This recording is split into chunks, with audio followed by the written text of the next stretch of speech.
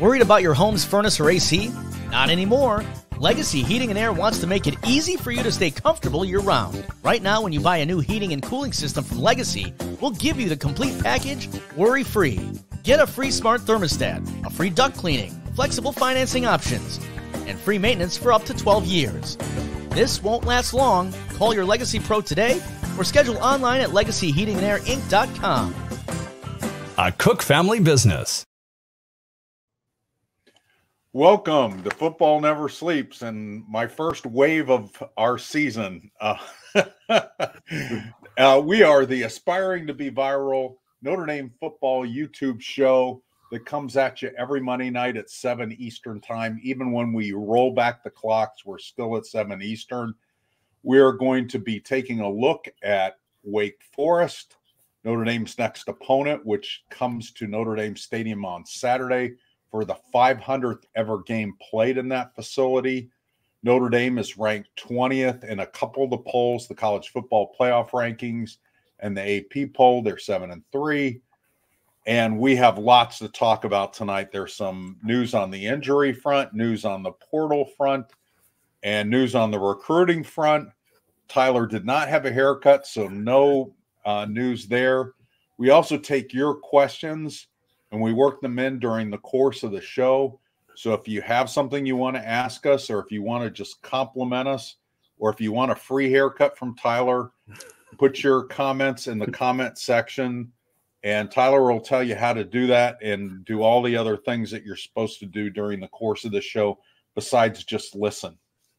Yeah, if you are new to the YouTube live experience, on the right-hand side on a desktop version, there should be a chat box that's available to you. You can read what folks are saying and also submit your questions and our comments or requests for haircuts, as Eric mentioned. And then if you're on a mobile device, the comment section should be below our talking heads.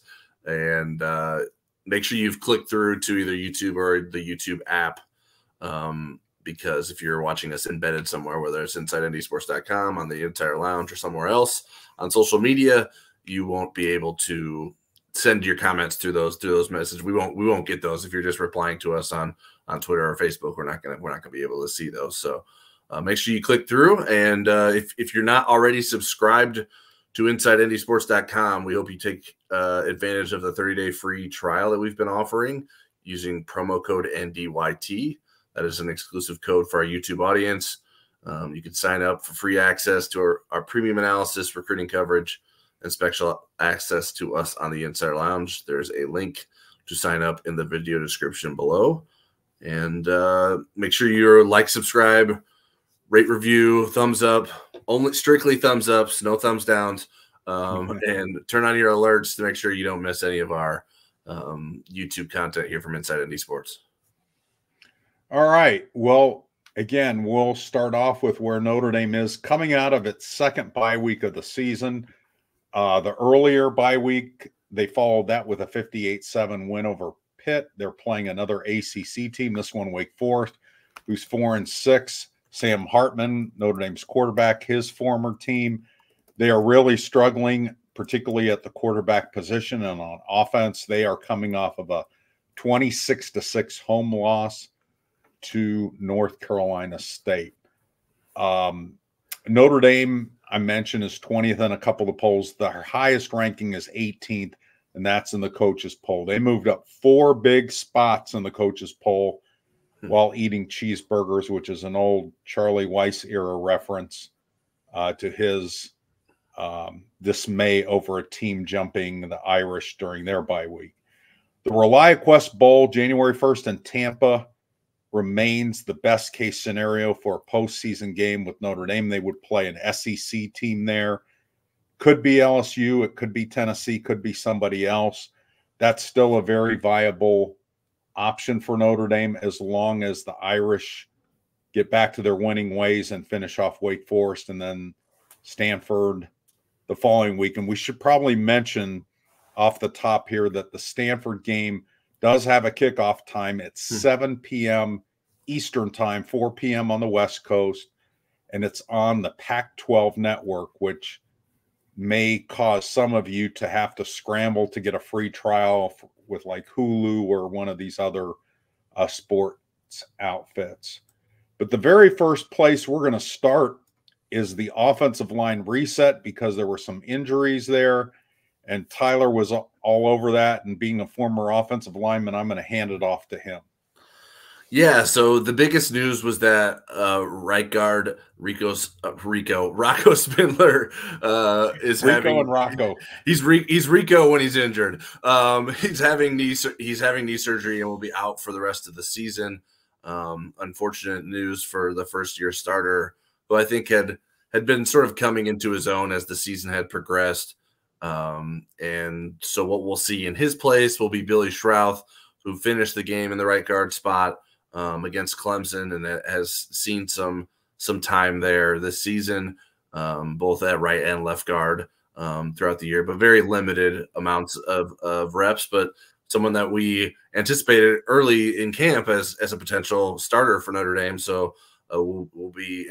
I know I'll be fascinated to see how he can perform here to finish out the season and where that sets him up for next year. And then the other news is Zeke Correll, Notre Dame starting center, is still in concussion protocol. If you would ask me a week ago if he would play in the Wake Forest game, I would have said yes. I would still probably lean towards yes, although Marcus Freeman didn't necessarily have an answer either way. But if Zeke Correll can't go, it's looking like Ashton Craig would be in his place as the starting center, because Andrew Kristofic, who replaced Zeke Correll initially in the Clemson game, is dealing with a high ankle sprain. So to be determined how that center position plays out this week. Certainly it'll be what we asked Marcus Freeman on Thursday, whether or not Zeke Correll is ready to go, because even though he has had some tough moments this season, I think it would be important to have him in there next to Billy Schrouth, although I guess Billy Schrouth would have some experience of playing with Ashton Craig, so maybe that could be helpful as well. And I thought those guys did okay there late in the game, but I think there's certainly room for improvement for those guys who haven't had a lot of experience. Yeah, Ashton Craig actually in the Pro Football Focus grades graded out pretty well in his 21 snaps. And he came in a difficult time in that Clemson really knew what Notre Dame was doing during that time. It seemed like Marcus Freeman was pretty pleased with him today, and he's going to be both these guys are going to be fighting to get into that starting lineup next year. Mm-hmm. Billy Schrouth is a guy I got, what's the expression, too far over my skis, Tyler? Yeah, I think so. I thought he would be a starter this year, and not only be a starter, but be a really good starter. I'm still surprised that he didn't overtake somebody at some point, but he'll have that opportunity this spring. And I think there's a lot of good raw material there with Billy Schrouth. So then hold just real quickly. I just wanted to mention, I think it's important when we talk about Ashton Craig and his performance against Clemson, which he did do a good job, but there was, I think, 3 running plays while he was in the game. So we didn't really get to learn much about Ashton Craig as a run blocker, and I think that's probably more important. It's a little bit easier to run block or pass block as a center versus a tackle. But obviously you still need to do that. We've seen Zeke Correll have his lapses as a pass protector, but I think that's important to note that we didn't necessarily learn a lot about Ashton Craig as a run blocker in the Clemson game. Yeah, to be honest, I mean, when you look at the run blocking grades for the whole year, this has been an offensive line that has had consistently higher pass block grades than its run block. Why do you think that might be, Tyler? Just from you've done a lot of film reviews. Why do you think that might have been the case this year with these guys? Yeah, I mean, it's certainly, I think it's tough to grade when you don't know exactly what they're supposed to do, although I think generally you have a pretty good idea. I think a lot of times, especially when Notre Dame is pulling, you might be going to the wrong guy but still blocking someone, and so maybe PFF grades you down because it's like, you know what, that's probably not the guy who's supposed to block, so let's not give him a good grade for that. I don't know exactly how they're determining whether or not you get a positive grade. I think there's a scale. I don't think it's just positive or negative. I don't remember exactly what the scale is for each play. But So I think that may have something to do with it, just the amount of pulling and the sort of unknown targets. I don't think Notre Dame's done a good job of getting off of its double teams to the second level. So I think that will ding Notre Dame's offensive lineman there as well. And I think consistency and sort of sustaining blocks is another thing. And we've seen Audric Estime, as good as he's been, he's done a lot of it either after contact or by making guys miss tackles. And usually some of those guys that are missing the tackle are guys that Notre Dame should have blocked. So I think that probably all plays into the lower run blocking grades that Notre Dame has received from Pro Football Focus this season. And there were some other injury news. I guess I'll run through those since I was wily enough to fit 4 questions into my 2 questions today. Deion Colsey, the junior who's been out quite some time now, was projected for an October return from arthroscopic surgery on his knee.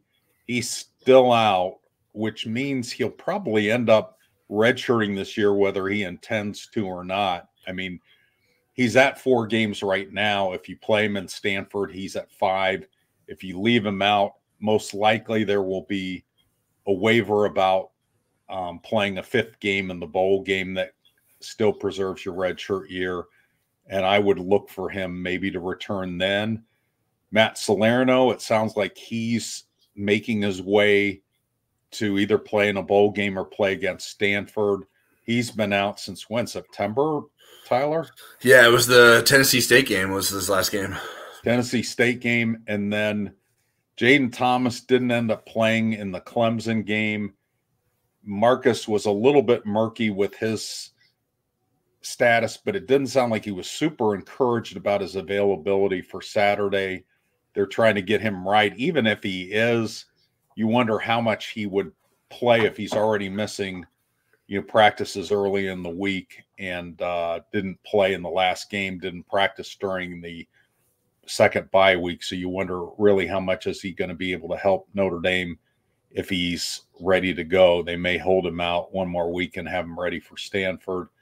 And then Luke Talich, who's a freshman safety, he's a walk-on who I think will probably earn a scholarship next year if they have room for that. He's been a special teams regular. He broke his collarbone last week during the bye week practices, and he is out for the season. Did I cover all the injury news today? Yeah, I think that's everything. The Jaden Thomas one is the murkiest, like you mentioned. And I think, like, my understanding is, like, at times throughout the season, Notre Dame had expected to get more out of Jaden Thomas, and then that hamstring issue sort of came back. And so this has sort of been a vicious cycle for him and sort of getting back to where they want to, and then just one tweak here or there, and you're back to square one and not being able to get what you need out of him. And so I imagine that's been incredibly frustrating for the coaching staff, for Jaden Thomas, for the training staff, to sort of have to try to figure this out and go through that. But that's something that happens with that, something like a hamstring issue, that when those happened initially, we're like, this is something that probably is going to be an issue throughout the rest of the season.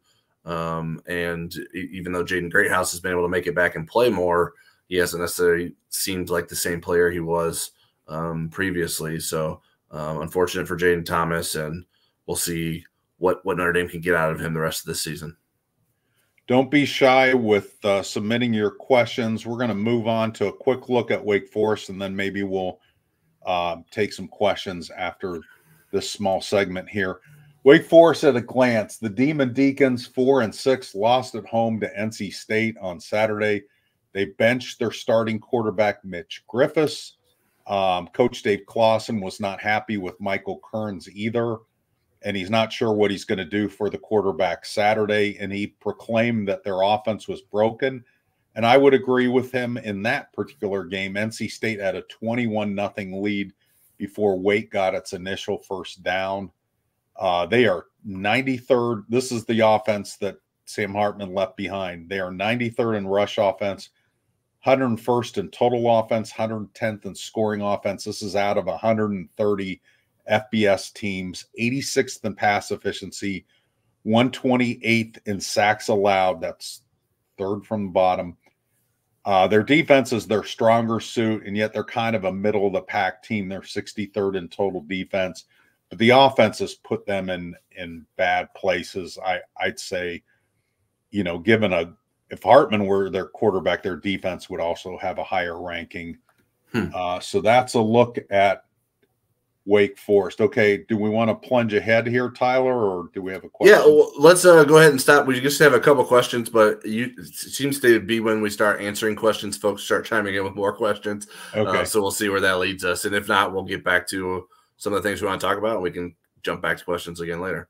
Okay. All right. First one we have is from Frank Serra. What, with the injuries to the offensive line, can Notre Dame run the ball effectively? I don't see Sam Hartman throwing the ball downfield. Well, Wake is pretty balanced in their defensive approach. They're a little bit better against the run than they are in the pass. They're, again, kind of middle of the pack in both, a little bit below average in pass defense. I think Notre Dame's got to be balanced. And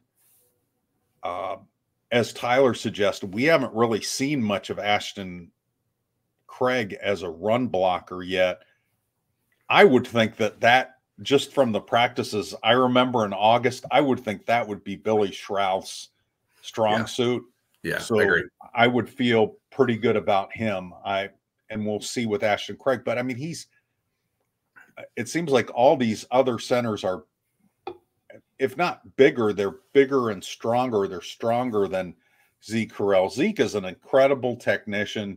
He's an incredible locker room leader, and maybe they overlook some of the inconsistencies with being overpowered because of those great traits. But I would think this is a team. I mean, this is a big step down from Clemson's defense in all facets. So I would think Notre Dame would have some success running the ball. Yeah, I think that's possible. The thing that you'll run into if you have those inexperienced guys is, well, how do they execute once you have to sort of change things up, and once they're getting different looks from defenses that maybe they haven't seen in practice, and they won't have the Rolodex. Wake will do that. Wake is crafty with their pre-snap movement. So Billy Schrouth and Ashton Craig won't have the same sort of Rolodex of scenarios that they've been through that Rocco Spindler and Zeke Correll have. Certainly Zeke Correll as a long tenured offensive lineman for Notre Dame. So that will be an issue, and something that Notre Dame will have to stress in its preparation to get those guys ready for that. But in terms of like the physicality, I think those guys should be fine. I think Billy Schrouth run blocks with the tenacity, and sometimes that can maybe lead to some mistakes. But I think he will certainly not be shy about getting out there and getting after it. And Ashton Craig moves well, and he has decent size, and so I think there's a reason to believe that he can have success doing that too. So, but sort of what I would be looking at is not just how they perform sort of out of the gate, but how do they react once Wake Forest is you know what, this isn't working for us, let's do something different. And that's something Notre Dame has struggled with its normal starting offensive line. So maybe these other guys can do a better job of it. I think that's something we'll have a chance to potentially learn, especially if Zeke Correll is not out there and able to play. All right, next question is from Jeffrey Stevens. Boubacar Traore was marked as a redshirt by Marcus Freeman. Surprising that his play in 2023 will be limited. Well, he's at the 4-game threshold now, so he got a little bit of run here in the second half of the season. I kind of thought it might be a coin flip. Here's where I think Marcus is coming from with this. They don't need him from a number standpoint. They're healthy at that position. They have 3 guys, Jordan Botello, Josh Burnham, and junior Tui Halamaka, that have been rotating all season. They've gotten pretty good production, especially out of Burnham among the backups. Traore, in the few snaps he's played, I think it's been 17 this year, has been remarkably productive in those 17 snaps. And again, when we saw him in a media open practice in August against admittedly the second and third team offensive line, which has talented players, he looked pretty good. But is he going to make a difference in winning or losing a game? And I think that's where Marcus kind of draws the line and says, let's, hold him back and possibly have this guy around for 5 years. Now, he may end up being good enough where he wants to leave after 3 or 4 years. We'll see. But that's the thinking there. And remember, these younger guys won't have the COVID option years, won't have the 6th years like the senior class, the current seniors do. They are the last class that will have COVID option years. Yeah, we did receive some clarity from Marcus Freeman today saying that they're under the belief that guys can play in the bowl game even if they've played 4 regular season games, and that does not count against their redshirt eligibility. So that would I think he's mistaken about that being an absolute, but I'm sure that that's what's going to happen.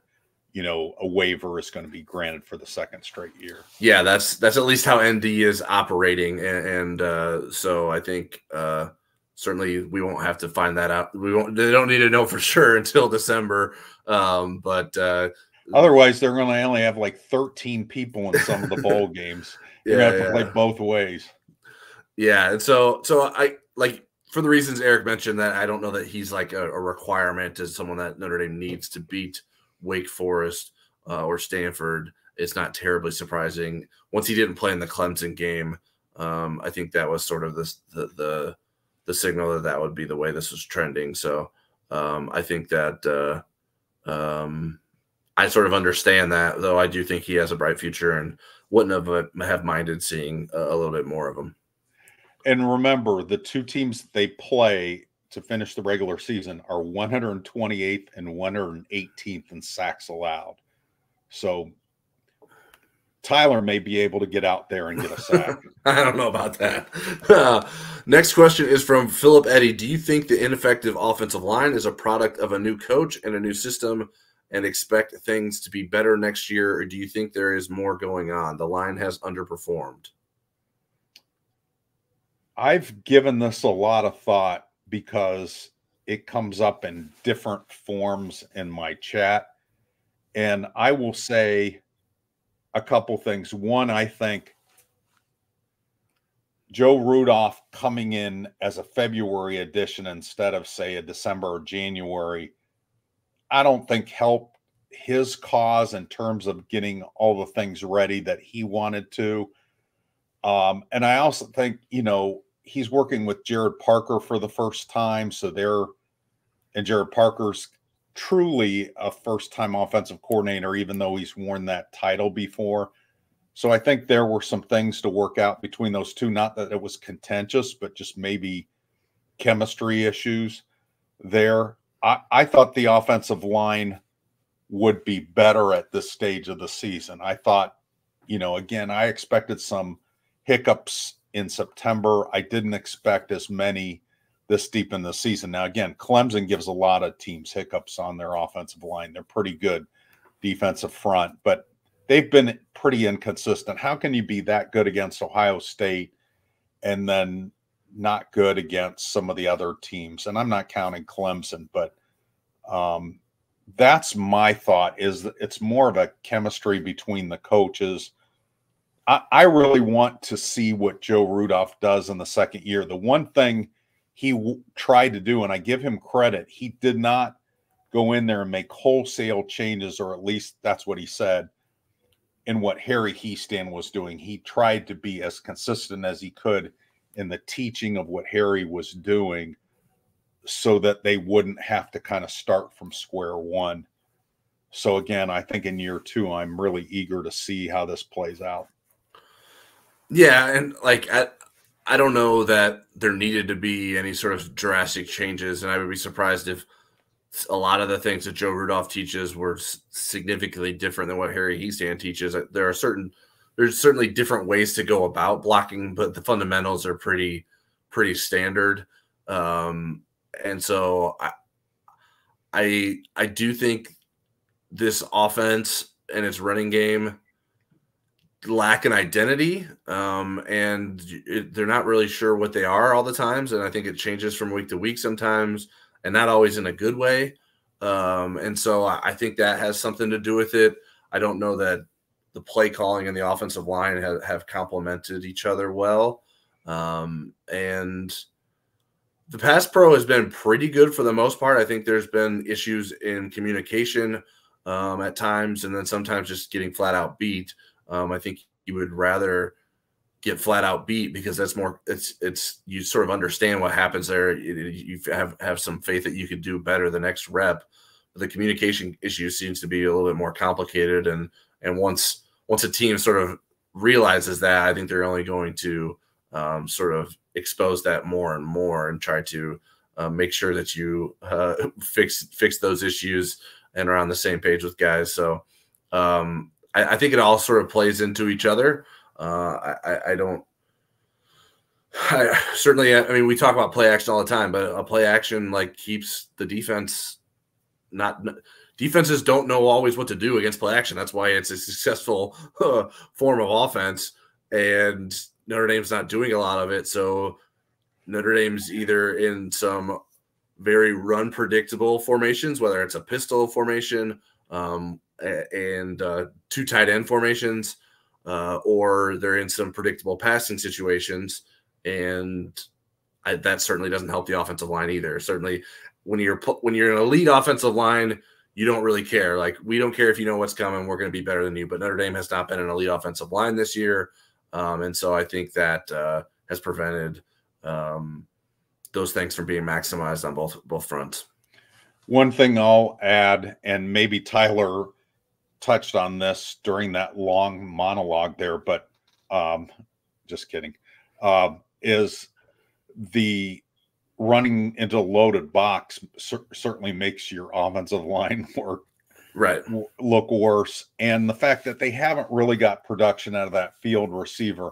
When you have an elite field receiver, it makes a defensive coordinator make decisions that usually open up the rest of your offense. It usually opens up your running game some. It usually gets the boundary receiver a little bit more room. When you don't have the threat at that position, or a consistent threat, teams can say, well, let's move the safety over here and let's move the safety into the box, and they don't have to honor that.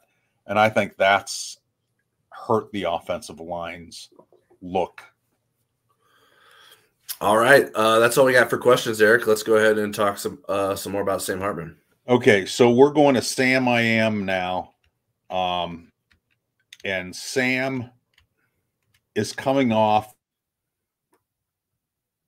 the game of his career. The worst one he's ever had was as a freshman against Clemson, ironically.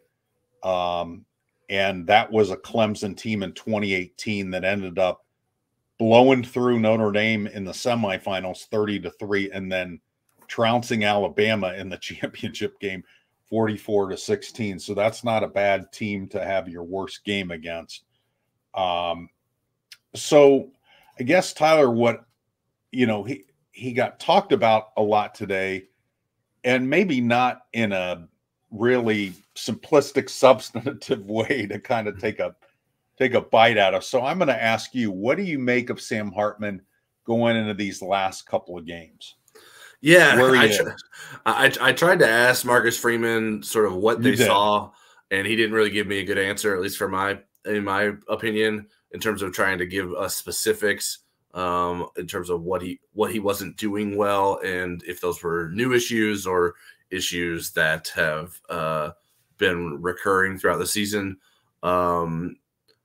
So yeah, I mean, I'm curious to see how he bounces back. I think I've never really taken Sam Hartman as someone whose confidence gets rattled very much.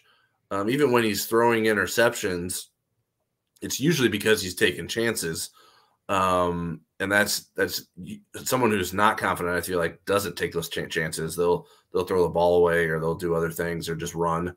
And he was running a bit against Clemson. And so I think we started to see more like that confidence starting to wane, maybe for the first time during his Notre Dame tenure. I think maybe you could make an argument that Louisville game was a little bit of the same. But yeah, I mean, I was charting like bad decisions and bad throws against Clemson, and I thought a quarter of his dropbacks there was either a bad decision or a bad throw. They tried to stretch the field; it wasn't working. They were 1 of 10 on passes of 10 plus yards downfield, which is pretty bad. And so I don't know, does that come back? Is that specific to Clemson, or is that specific to weaknesses in Notre Dame's passing game? You'd like to think that the defenses that Notre Dame will be playing against in these coming weeks won't present the same kind of challenges that Clemson did. But I think Sam Hartman needs a little bit of a reset after the Clemson loss, because he took a lot of the blame and he wanted the blame after the game. And I think rightfully so, because I don't think that he gave his team the best chance to win, where I don't know that we've been able to say that very often this season. And so how does he come back from that? Where does he sort of put the punctuation on his Notre Dame career will be fascinating to see in the next couple of weeks. What do you think we'll see from Sam Hartman? I think that he will have a good game against Wake Forest. It'll be his last game in Notre Dame Stadium. And that doesn't necessarily mean, wanting it, you're going to wish it into reality. But I do think, just given how hard he works, what a really good player he really is, I think we'll see a better version of Sam Hartman this week against his old team. He ought to know their defense pretty well. And I think he'll finish off well against Stanford. Stanford's defense is awful. They've had little bursts of where they've been a little bit more of a complete team. I think they gave Washington State a hard time defensively, but I mean, they're in the bottom 5 in just about every defensive category. And then we'll see what he does after that. But I mean, right now, even with as bad a game as he had, he is 6th all time for passing efficiency in a single season at Notre Dame, with a chance to climb back up with a couple good performances. So that's pretty good company. Jack Cohn right now, with Sam Hartman slotted in there, would be, his season was 8th best. So that'll give you some comparison. Mm-hmm. So the thing that Pete Byrne asked me on our WSBT TV segment today, I'll ask it in a little bit different way. He asked me about Sam Hartman's legacy. I'm going to ask you, is Notre Dame better off for Sam Hartman having been at Notre Dame for a season? And if so, in what way? It's funny because he asked me this way. The way you asked this question is basically what he asked me during our segment. Well, you're already with your answer then. So yeah, I mean, I think Notre Dame is better off. What would have been the alternative, right? I think that you have to certainly consider that. Tyler Buchner staying, that didn't work out at Alabama necessarily. Would he have been more successful as Sam Hartman was this season? I don't know that I have a lot of confidence in that. How have the guys that are still here benefited from Sam Hartman's presence? I think certainly Steve Angeli and Kenny Minchie have probably gained a lot from learning from Sam Hartman, both in his successes and his failures. And he seems to be a guy that really wants to help those guys. And so I think Notre Dame's better off for that. And I think Notre Dame as a program learns about more and more. We saw it before with Jack Cohn, but that was a previous regime. So Marcus Freeman's going to learn about, okay, what are the keys to making a grad transfer quarterback situation work? Bringing in a quarterback who can start immediately once he comes to Notre Dame. What did Notre Dame learn from the challenges that brought, and the experience and the benefits that brought? So I think all those things Notre Dame is better off for having done. Say Hartman's gone, Buchner left too. Would Steve Angeli as the starter been better? I mean, I guess fans would know one way or the other whether or not they wanted him next year. Everyone always wants the guy who they haven't seen enough of yet, and so they wouldn't be asking that about Steve Angeli because they would have seen a season of him. And so maybe they would be in the same position with asking, well, is it Kenny Minchie's turn? Why would we go to the grad transfer portal? Because we have Kenny Minchie in the wing. So I think overall it's definitely worth what Notre Dame went through. I don't know that Notre Dame got exactly what it wanted to out of it, but that doesn't mean it didn't get enough out of it either. So those are my thoughts. What do you think? Well, let me ask you before I give you my thinking. Do you think this would have had a better ending had Tommy Rees stayed? I think so.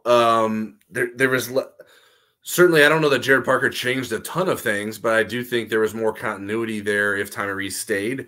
And so you don't have to worry about other people learning new things. You're just sort of focusing on teaching the new quarterback that versus teaching not only your players new teams, like Jared Parker learning how to be a coordinator, Gino Guidugli having to learn what's being taught. There was just a lot of people having to learn at the same time, which you wouldn't have had if Tommy Rees stayed. Tommy Rees certainly isn't infallible, but I think that he probably would have gotten better out of this offense and Sam Hartman if he were the ones if he were the one to have been the coordinator this past season. Do you agree with that? I do. I wasn't sure about that at the beginning of the season. As I've seen it play out, I definitely feel it, and especially with what Marcus Freeman said today about, this is Sam Hartman's first year in a new system after being in the same system for 5 years.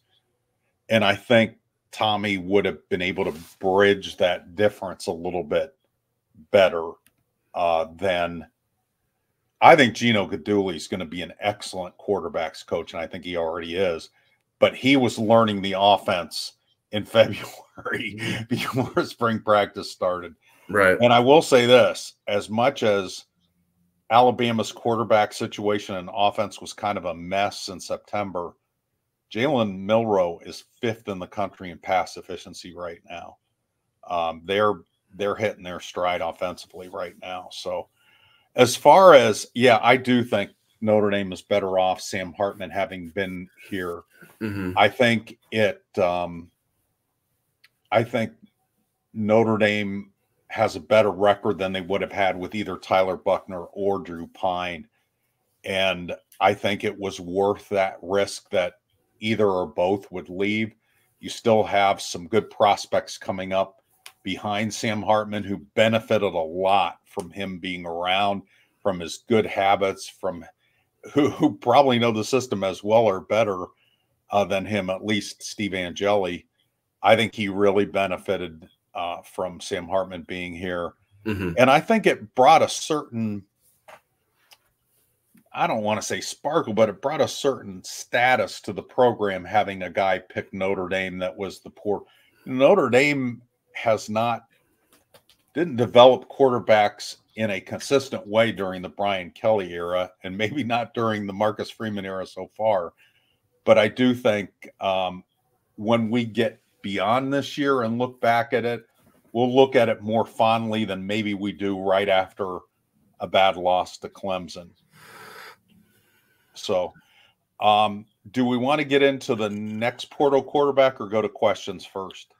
Let's go to the next portal quarterback because I know there's at least one question about that. So let's go ahead and talk about it anyways. I can even throw up the question from Irish Fan while we're talking about it. Go ahead. So, Marcus Freeman a couple of weeks ago had said, when I asked him about possibility of a portal quarterback this year, said, well, we probably will decide that during the second bye week. So I thought, I'll remember that. So I asked him today, and he said, indeed, they have decided that they would add a portal quarterback. Now, he tried to be a little bit more vague about, whether this is a starter, whether this is a backup. I don't think that you get portal quarterbacks to come to your program if they don't think they have a chance to start. And so I think this would be somebody that you're out looking for a starter. And he went through the process a little bit too, which I think was interesting. I think we all assumed, but they're looking at guys, they don't even know whether they're going to be in the portal or not. They're playing the same game we are, the same game you guys are. Mm-hmm. They're picking guys that say, hey, it'd be great if, and I'm just using an example, Michael Pratt wanted to transfer for his last year of eligibility, or Cam Rising or somebody like that. And so they're looking and doing evaluations because they want to be ready to roll when that portal opens on December 4th and guys start jumping in there.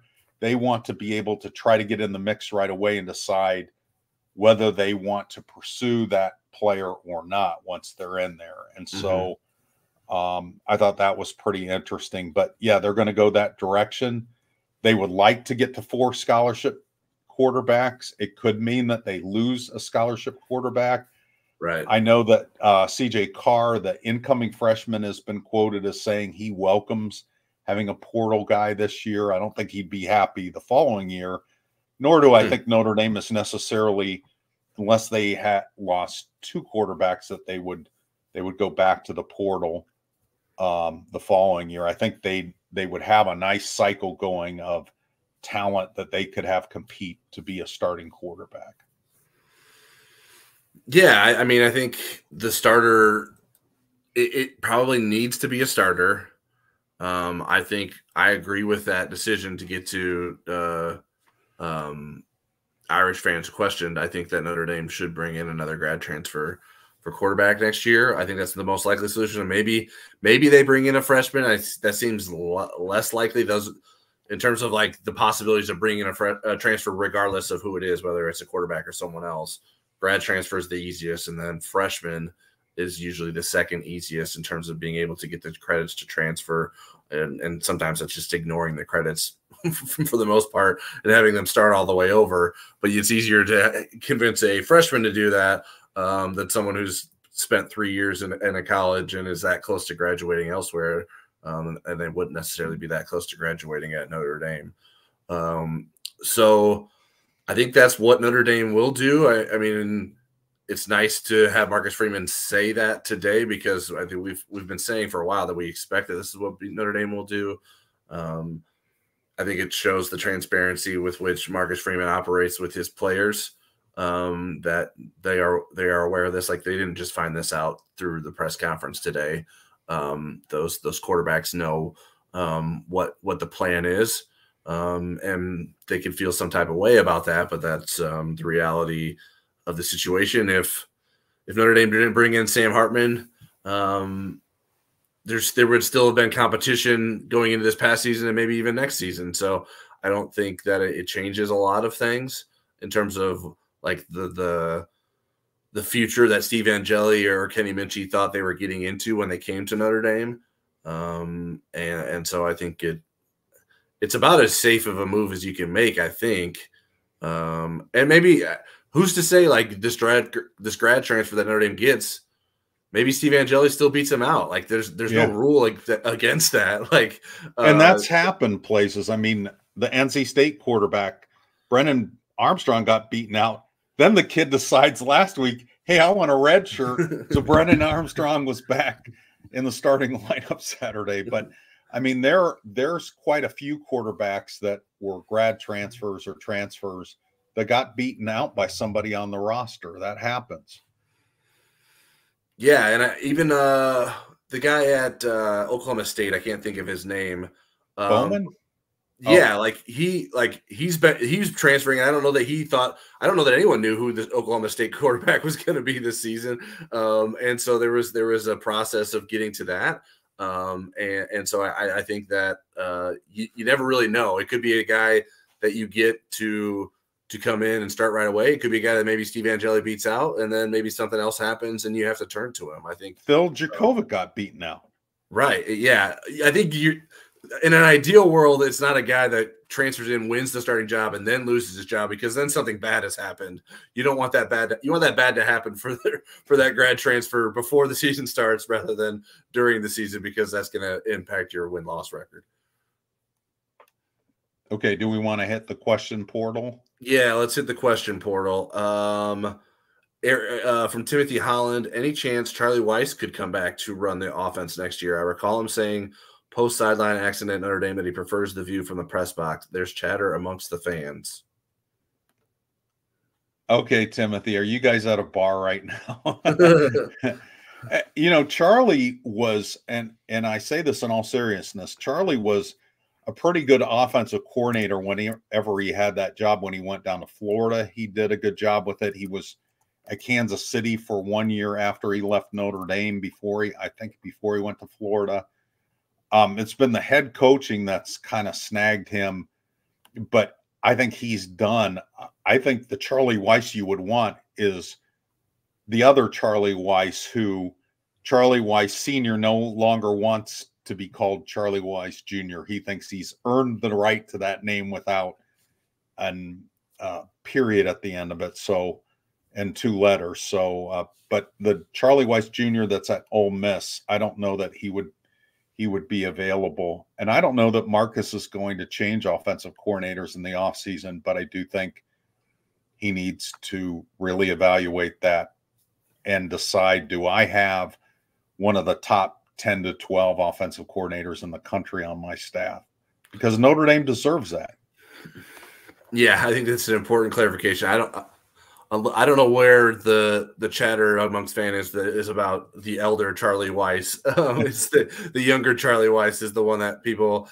I don't know if it's how much they actually want him, or they just think it's sort of interesting or entertaining, potentially.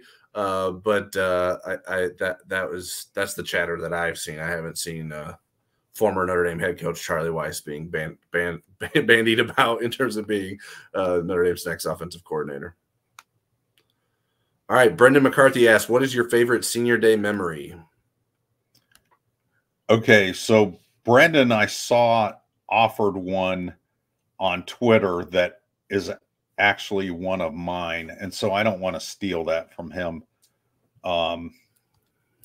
So I mean, I'll say one that's more recent than the example he gave, which was back about 16 years ago.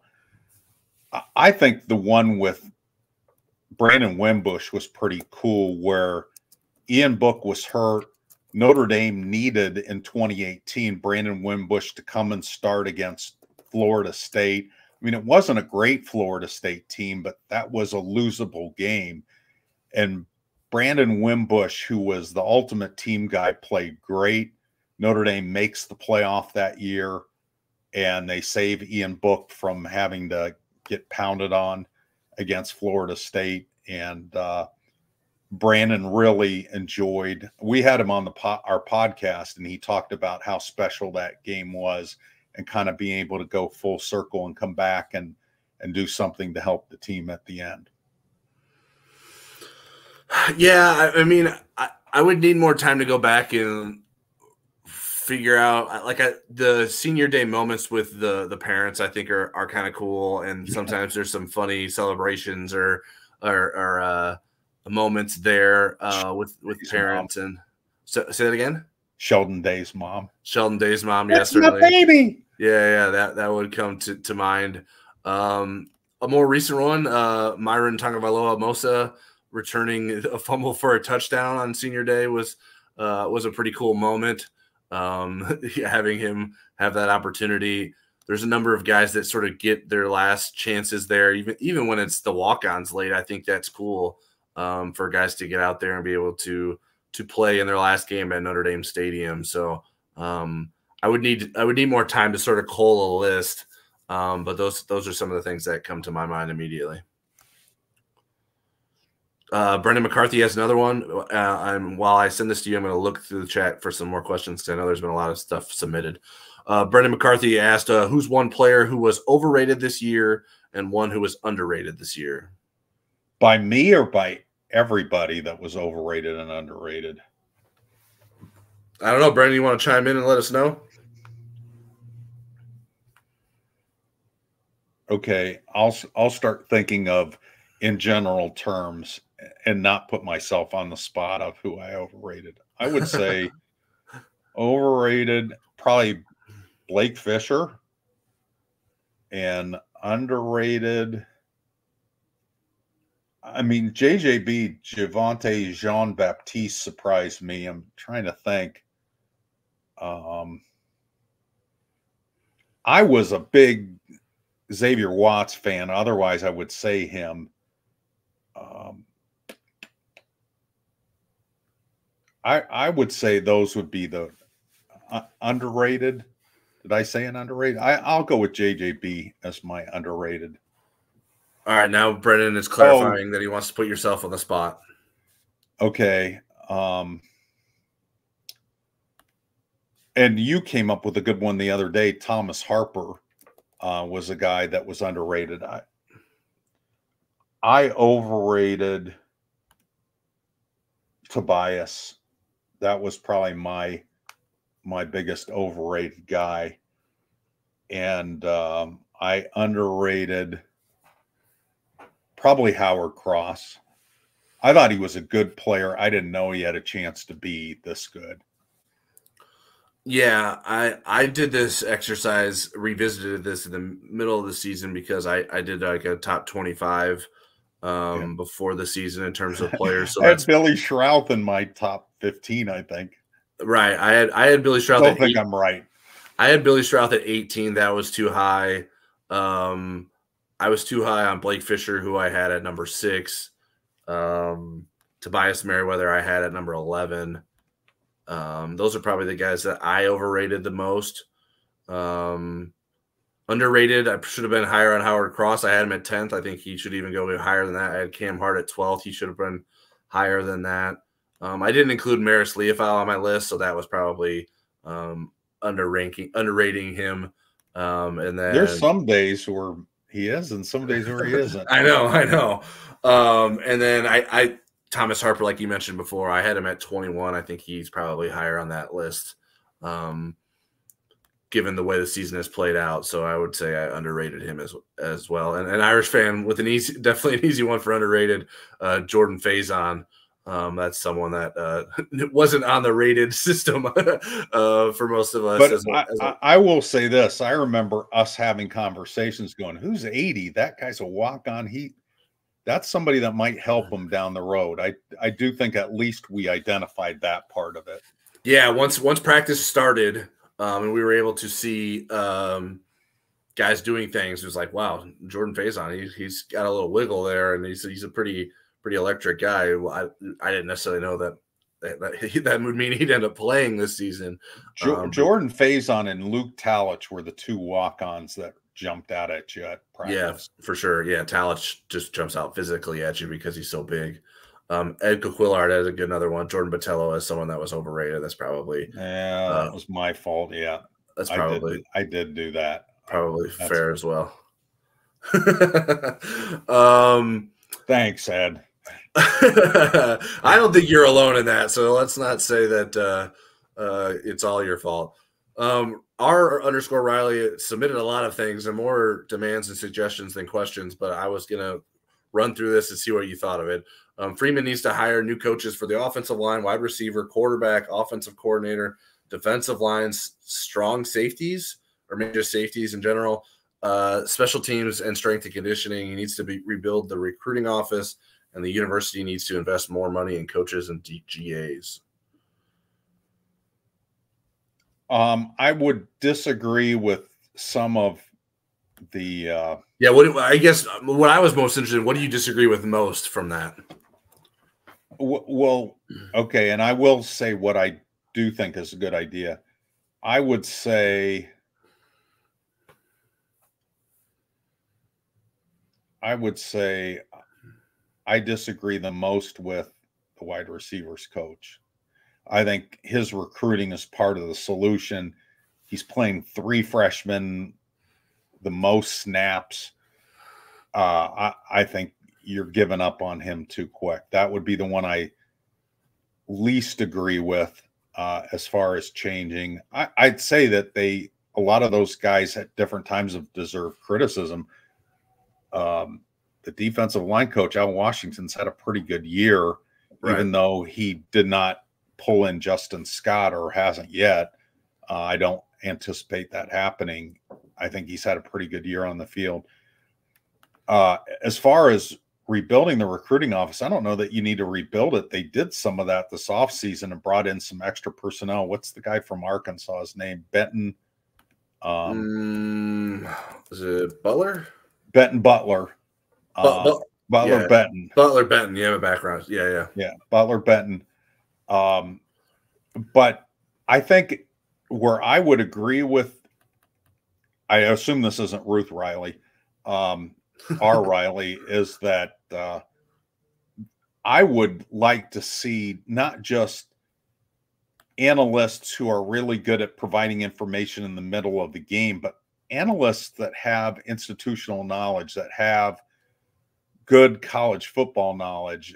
And David Cutcliffe's name always comes up. I don't know that he's even interested in that, but somebody like that who's been around the game, who can provide some really good ideas when fixing needs to be done. Somebody that's done a lot of fixing. I wouldn't mind seeing some expansion in the analyst core with someone like that.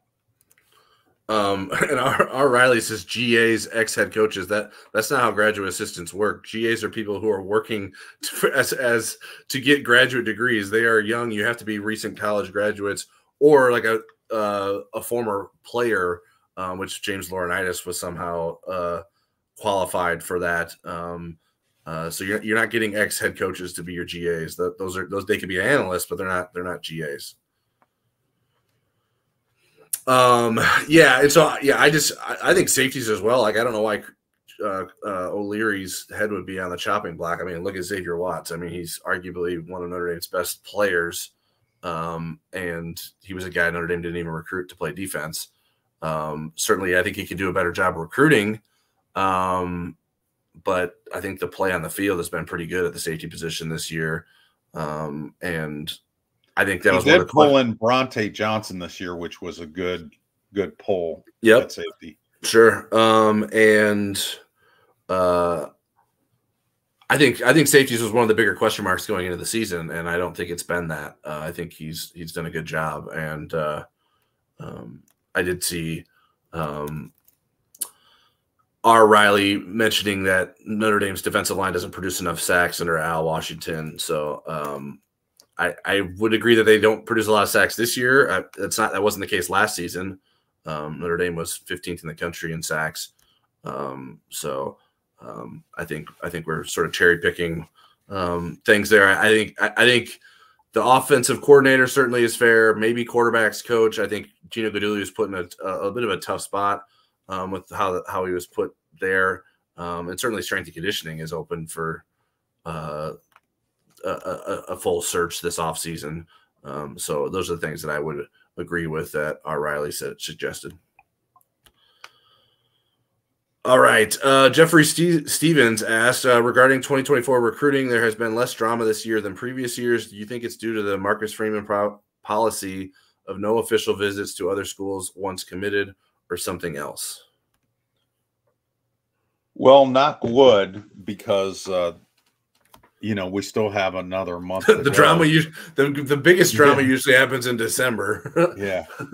But I would say, I mean, maybe they just got a better read on players that they thought would be drama free, that they thought, okay, let's not go for somebody that's going to be like Peyton Bowen was last year, where he was constantly visiting other schools that you never really got the sense he was going to end up in the class. And then at the last minute, you don't have him. I think they try to get a better read. And I also think the recruits probably had a better read on the whole NIL scene than they did than last year's class did, when there was money being thrown at a lot of players. And Notre Dame, I just think, had a better feel. So while they may not have gotten as many 5 stars, they are going to be able to retain, it looks like, the players that they did pull in this year. So that would be my take on it. Yeah, I mean, that's the price you pay for recruiting 5 stars. You want 5 stars, you're going to have to deal with drama. You're rarely going to deal with 5 stars that aren't going to be in situations where they're getting offered, especially under the current era, NIL money and opportunities elsewhere. Notre Dame has a lot of guys that are borderline 5 stars. And so maybe that happens down the stretch. Notre Dame likes where it's at with its commits. There isn't necessarily a threat of anyone decommitting at the moment. Its top guys are CJ Carr, who's certainly been fully committed to Notre Dame, Kingston Viliamu-Asa, who's been fully committed to Notre Dame. So Notre Dame has done a good job in getting it. The guys at the top of his class are guys that seem to be fully invested in the Irish so far. And like we mentioned, December is when, especially when there's coaching changes across the country, that could shake things up and cause some situations that may be more attractive to those guys who are committed to Notre Dame than they previously were before. Or maybe Notre Dame's becomes less attractive because someone leaving or something like that. So there's any number of things that could happen between now and the early signing period. But Notre Dame has encouraged guys to not officially visit, and so that certainly helps. They want guys that once you're committed to us, and use your official visits before you commit to us if that's what you want to do. And so Notre Dame has been in a good spot with that. And that happens when you get those guys that commit early in the summer. A lot of those guys did take official visits to other schools as well, or had the opportunity to if they wanted to before they committed. So that sort of all adds up into where Notre Dame's at with its top commits in this 2024 cycle. All right, Eric, I don't know that there's any other questions here to pull from. Is there anything else we want to hit on before we get out of here? Okay, let's see. We talked about red shirts, seniors with eligibility left. The one thing that I'll mention is they're going to honor 31 seniors on Saturday. 7 have no eligibility left. So the other 24 and a lot of underclassmen are going to have decisions to make. Marcus Freeman said today none of those have been made. They've given him some information. Then they're going to revisit after the Stanford game. One thing that I wanted to ask before we just do a couple of recruiting tidbits, Pete Sampson deserves an A for all the different ways he tried to ask the Jared Parker counterpunch question today. Do you feel like we got any insight into that? I mean, if you read through the whole thing that Marcus threw out there in response to that, do you feel like Marcus gave us an answer that we can grasp? I would say no. I think that Marcus Freeman, like his answer in short was it's easier said than done. But I don't know that he gave us a lot to understand Jared Parker's ability to do so, and whether that was a area of growth of needed growth. Right. I think one thing that we've given Jared Parker a lot of credit for, and maybe in retrospect gave him too much credit for, was the NC State unbalanced line being a sort of counterpunch. But it was something that they talked about that they had prepared to use all week, just sort of the way the game broke out with the delay. And then the first play is out of that formation. It's an 80-yard touchdown. It's like, oh, there's the counterpunch.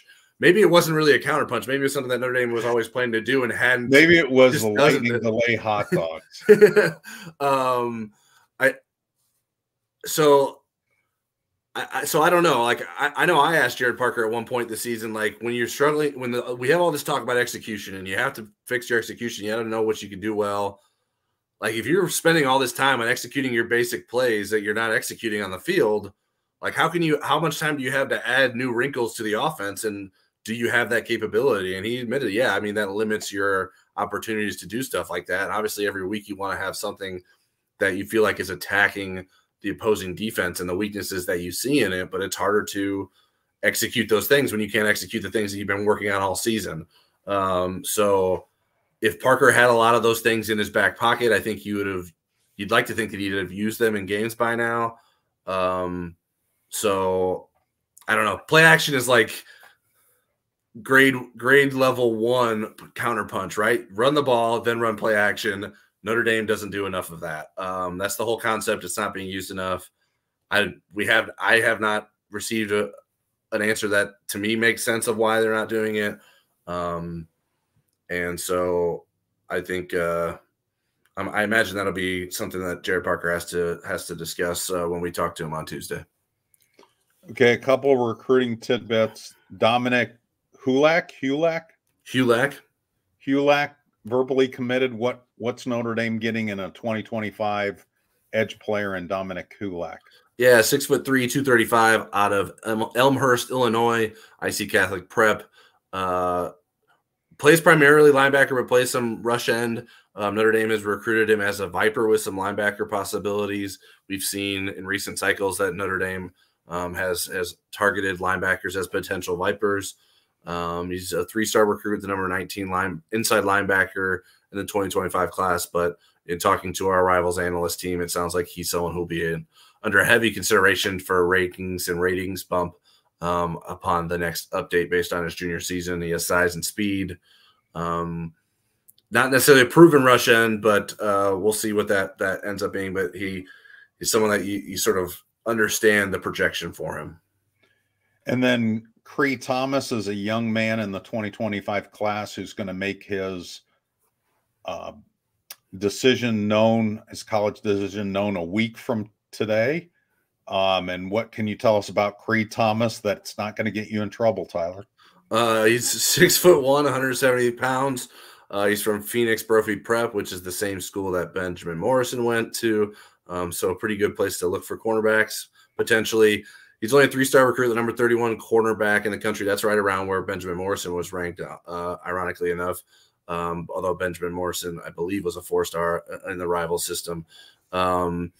Wisconsin and Arizona are probably the biggest threats to Notre Dame. I've had a Rivals future cast prediction in for Cree Thomas since last month. I still think that prediction comes true.